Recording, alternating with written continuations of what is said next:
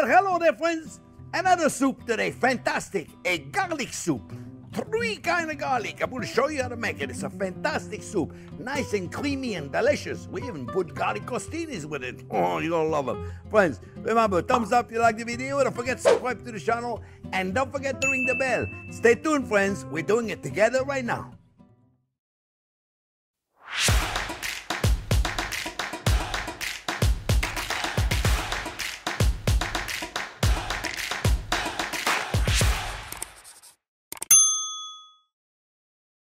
Okay, friends, well, if you like garlic, you're at the right place. If you don't like garlic, maybe not. You're going to love it anyway, friends. All right, so 3 kinds of garlic in this soup, friends. We're going to have the sautéed garlic, which is nicely minced right there. Probably not going to use all of that, but I'm going to use a lot of them. Then I got a garlic, so that's going to be the sautéed garlic. This is going, I put the onion in there first, friends, because I don't want to, while I'm talking to you, I don't want to concentrate on this. What I have here, I have half a pound of bacon that has been sauteed very slowly, so that it doesn't burn the lean parts. It doesn't need to be part before the fat has time to render, which is very important, right? So I do it very, very low. And now I got the fat from the bacon that has released, and I'm going to saute the onion, okay? And I'm going to caramelize the onion a little bit, okay? And always make sure you check the bottom of the pot so it doesn't get sticky. Remember, do low heat, low. When you do the bacon, always do low, okay, friends? All right, so we got the bacon and the onion going over there. So let's talk a little bit about the garlic. It's a garlic soup, so we really got to be garlicky, huh? And so we got the sautéed garlic, which is nicely minced. We got the poached garlic. And the poached garlic is going to be to put the whole cloves in there. That's the mildest form of garlic you can do. When you're cooking garlic, this is the mildest way you can poach it. You can poach it in milk, you can put it in stock, or you can put it in a soup like that, and then we'll grind it all up at the end. That's when it's the mildest. And then we have the roasted garlic. And the roasted garlic, I already did it in advance, friends, because I wanted just to show you. I take about a whole bulb of garlic, right? And then I cut it in half, and then I put olive oil and rosemary, and you see, look. See, I did it yesterday so I didn't burn myself. I wanted to show you. You see what happened? Look, see, it comes right out. But you don't burn it. You see a lot of people, they do that, but they burn it. You don't have to, you see? You just get it right there, and the roaster smells amazing. You thought I was going to eat it, didn't you? So what we'll do, we'll take it out of there. I just wanted to show you. See how simple it is? You just squeeze it. Look at this. See, look, it's soft like butter. You see, look. Can you see right there, Dick? You got it, right? It's like butter. And the flavor of it, it's amazing. Let me wash my hand, because now, of course, I got the olive oil, and of course, I use my garlic olive oil for this. And so here you go. My hands are dry, are clean now. So, really important, friend. The flavor of this roasted garlic is going to be amazing. So 3 ways of cooking with garlic. Now, a garlic soup, you can't just have garlic, right? So we have vegetables that we're going to put with it. And I have a bunch of it, but you can put them all if you have them. If you don't have them, then just put a few of them. You don't have to always follow everything. Cooking is not like, oh, if I don't have this one, I can't do it. Like right now I'm using yellow carrots. Why am I using yellow carrots? Because they had them at the store, and I thought it was pretty cool. And I wanted to keep the integrity of the soup whitish, yellowish. I don't want it to put any red in there for some reason. I got a little bit of red, but we'll talk about that in a minute. So I got yellow carrots. And did they taste any better? No. Did they look better? Yeah, they look kind of cool, didn't they? Right? So what I did, I cut them in half. And then I cut them in little pieces, so they cook fast. Because this is going to cook pretty fast. It's a soup we're going to cook fast. This one we'll eat it later. All right? So I got celery. This is the whole stalk of celery, the whole thing of celery, right? And I got 2 leek. Jack hates when I move things around like that because he can't find it with a camera, see? So I don't move no more. There you go. Leeks. I got 2 thing of leeks. You know the leek? Cut it in half. Cut it in little pieces, and then you rinse it with water. You put it in water. In a bowl of water, it's the best way to do it. You put it in a bowl of water, and it goes all the way to the top, and the sand, the dirt from the leek stays in the bottom. Grab them, and you're good to go. Cauliflower. You're going to say, cauliflower in a garlic soup? Why not? Gonna give it a nice flavor. Cauliflower is mild. It's a mild vegetables, and I think it'll be perfectly fine. It'll give us a nice texture. And I saw it. I said, why not? You know, I think it'll be perfect. If you don't have it, don't worry about it. Well, we got this, and then what else have we got? Potatoes. I'm gonna put some a little bit of Yukon Gold potato. It's gonna help a creaminess in the soup. And I'm gonna puree everything to be smooth as silk. I got a little bit of a red chili pepper, a little spicy, but not too much. You know, just to give it a nice little spice. Cut up in nice little pieces right there. We're gonna put that in there. Freshly chopped parsley. I got some fresh thyme also, fresh thyme. So maybe 2 tablespoons of fresh thyme. And then we got a little butter if we need it. We always have butter. Just in case you don't know when you're going to need it. You know, you have it right there. And you should always have it on when you do your mise en place. You should always have butter. Because first of all, it looks good and emotional support. When you look at butter, how can you possibly think anything bad? You got bad feeling about something, look at butter for a while. Just concentrate on butter. I'm telling you, you'll see. I'm just, I know he's laughing over there, but no, you're not laughing. Look, 2 cups of couscous, a little pasta. Couscous is a pasta. It's a round pasta. It's got a bunch of different names on there. You know, Israeli couscous. I know it's not really Israeli couscous, but anyway, it's a round pasta, very small. And this in a creamy soup, this is going to be amazing. We're going to cook it separately. All right, and then we're going to add it at the end. All right, friends, so far, so this is the idea. Remember, in this channel, first, what we do, we show you a recipe, we do it. You get your mise en place ready, whatever vegetables you decide to do, based on the recipe that we have online. And when you're ready, you come and we do it together. That's the whole idea of cooking, of this channel. It's not like a normal channel, like what they do, like a tic-tac-toc thing, when they go so fast and they do a complete recipe in 1 minute. How can you follow it? You can't do it. So here you come with me, you get a glass of wine, and then when you're ready, you come and cook. All right, so now, friends, first thing we're going to do is we're going to add the first garlic. And the first garlic is a sautéed garlic. And how long do we cook the sautéed garlic? Until you can smell it. Until it releases its fragrance. Okay, so this is really important for the sautéed garlic because we want to capture that aroma. It smells. When you poach the garlic, when you roast the garlic, you can only smell this if you put your nose on it. I mean, you can smell a little bit when it's in the oven, but sautéed garlic, the minute it hits the heat, it releases the amazing fragrance, which is what we put garlic in for. So we're going to do it right now, all right? So right now, no smell. We got about a good, don't be afraid now, a good 2-3 tablespoons of garlic, okay? I don't need all of it. All right, 2-3 tablespoons of garlic, and you're going to think it's a lot. It's not. And you're going to think that's a lot. It's not. Trust me. Especially when you cook it for a while, and you're going to sit up here. So how long do we cook it for? Until it starts releasing its fragrance. It doesn't take long. It doesn't take long. You see, it doesn't take long, friends. Now, you see, oh, be careful here, because the pan is getting hot. All right, so you see, now of course you see, you're not going to see the aroma of the garlic, but I'm going to smell it. Smell-o-vision. One day you watch with the stuff they're inventing these days. One of these days they're going to have smell-o-vision. You'll turn it on and you'll be able to smell. Wouldn't that be amazing? Okay, they come up with things today. I mean, think about the thing they came out today. All the robotics thing and mamma mia, they come up with that eventually. Okay, look. Smell it. You smell the garlic, so now not to let it burn. Let's give it a little stock so we can relax, okay? There you go. Now I can relax. I got 3 ladles here. I'll tell you later on how much I put in, but there's a trick of how much we put in and why do we put it in. I'll show you in a minute, okay? So now, we got 3 ladles of this. Now we can put our vegetables.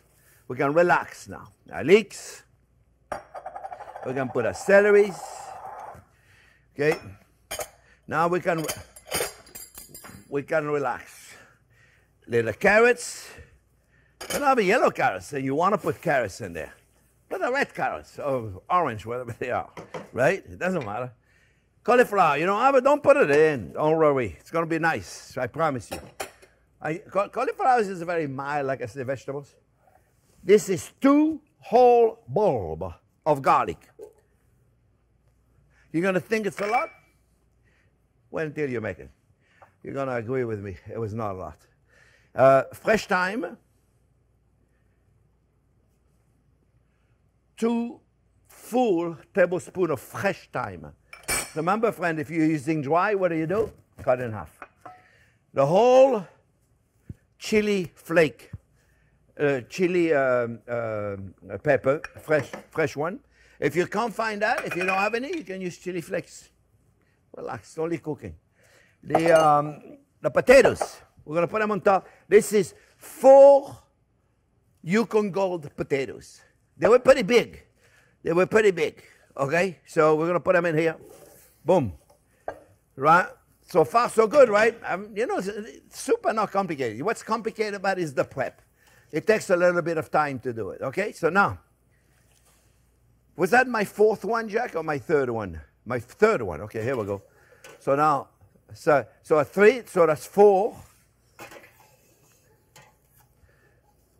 Make sure I get it full here. That's 5. And that's 6.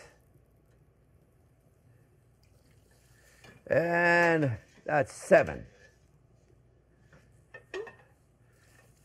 They're 12 ounces each, 7 of them. Okay, so now, friends, why do I stop? I want to make sure that I just cover my vegetables. You can always add more later.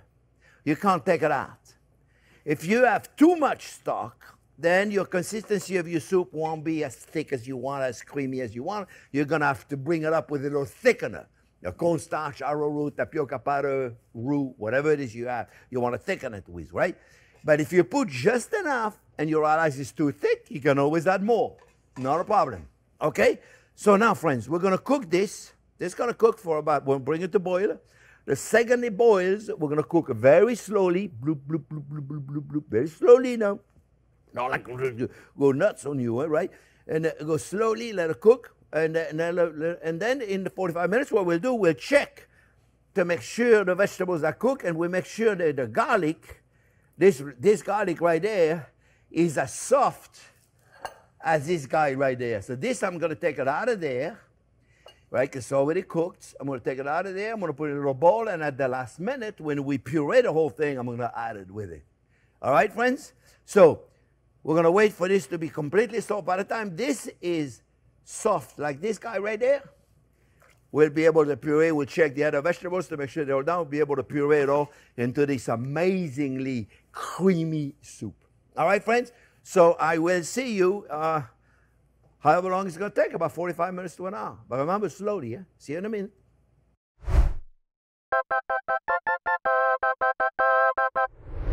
Okay, friends. Cook it however long it takes. You got to make sure, though, whatever you have, like for instance, look at the garlic, okay? Look at the garlic right there. See, look. Garlic puree. Okay? Friends, I'm going to put some garlic crostini. Okay? And I used some of that garlic, the poached garlic right there. I used some of that to put in garlic butter. You know, and also we also made a video on a flavored butter, and we got this garlic butter. Then we made that video on it, and you can check it out. So what I did is I put that on beautiful bread right there, and I got the broiler on. I'm gonna put them into the broiler for a minute, eh? So don't let me forget it. Don't let me forget it. The soup, friend, is nice, ready to go. We're gonna puree it, so you know you can use your immersion blender and do it, except I'm in a hurry, so I use the big one because it makes it a lot easier. Eh? It goes a lot faster. And then we're gonna get it, I think we're gonna go full speed with this. We're gonna puree everything, it's gotta be smooth as silk. Now you're gonna understand, friends, the power of barely covering the vegetables. So we have a smooth consistency already. We don't need to add anything. And you watch, I'm going to say that, and it's going to be too liquid. If it is too liquid, not a problem. Pick it up with a little cornstarch, or if you have a cooked roux, or arrowroot or tapioca powder. I'm trying to speak over here so you don't hear the machine too much. We're gonna put a little bit of cream in here, friends. A little bit of heavy whipping cream. You don't have to put the cream, but why not? Just a little bit. Oh, there we go. That's it. That was very carefully measured. 3/4 of a cup. It's okay. Half a cup, 3/4 of a cup. As long as it tastes good. Who cares? You may have the recipe police gonna say, hey, this is not 3/4 of a cup. Have a drink. Look. Looking beautiful, right? Let's see. Don't do this at home, okay? I do not recommend you leave, I don't call, the crostinis. Don't let me burn the crostina. You stay. Holy macaroni. Another 15 seconds. Jack, don't let me forget him.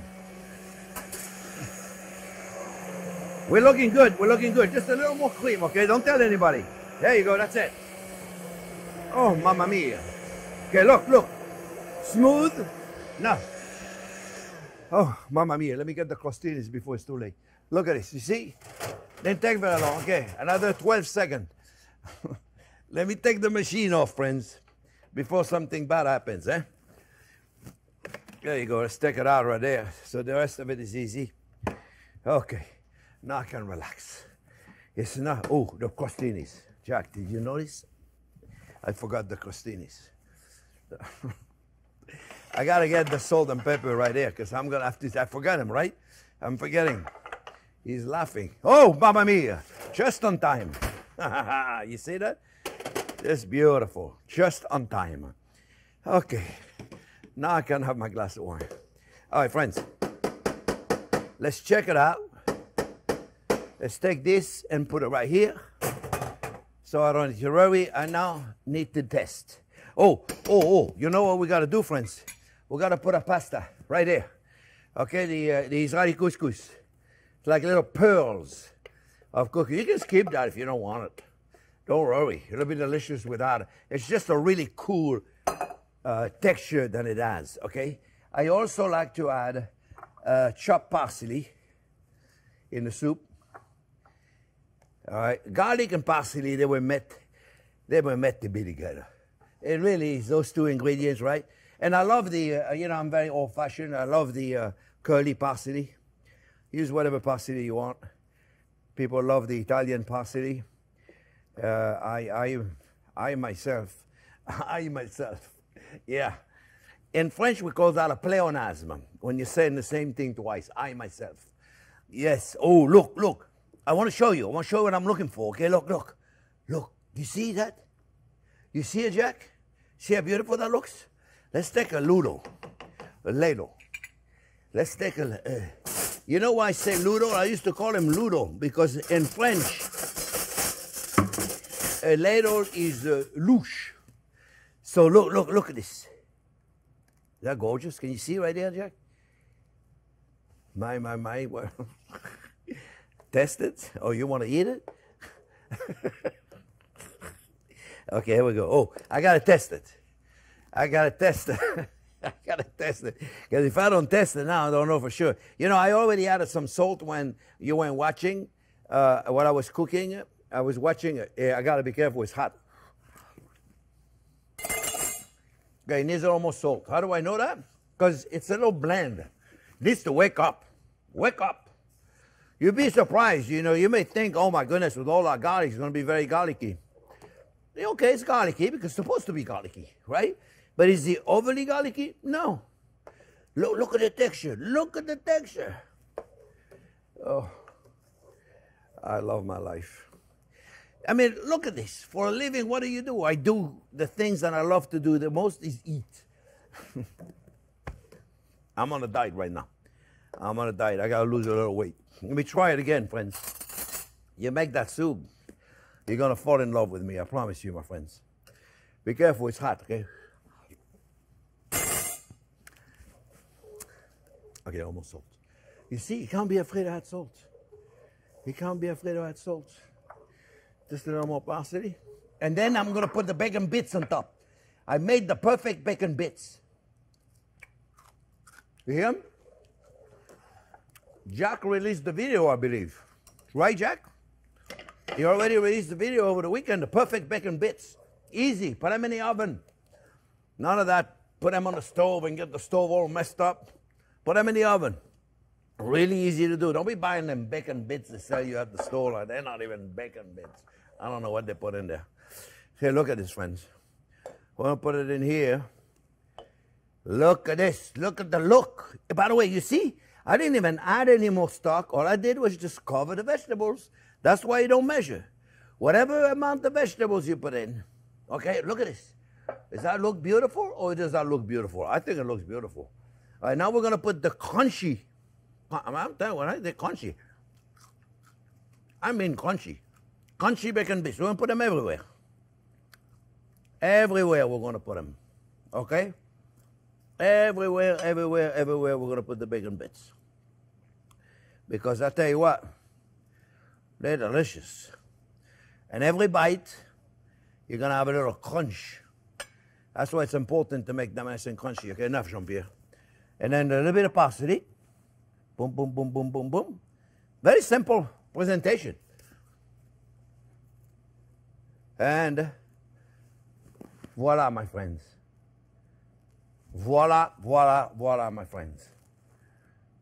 I think we should put 4. I know 3 is better, but we're gonna go with 4. Right there, my friends. And this is my garlic soup. And this right there, my friends. It's amazing. It's delicious. It's very hot. You may want to wait until it's not so hot. Friends, I hope you make it. It's delicious. I can't wait for you to try it. Remember, thumbs up if you like the video. Don't forget to subscribe to the channel. We found out the other day that over 50% of people that watch us are not subscribed. Please subscribe to the channel. We'd love to have you as a subscriber. Don't forget to give us a thumbs up. And thanks for watching, friends.